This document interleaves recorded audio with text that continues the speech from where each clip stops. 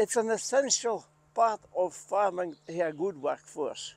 I'm David Smith and I farm at Clough Ford Farm in near Auchnagatt in Aberdeenshire.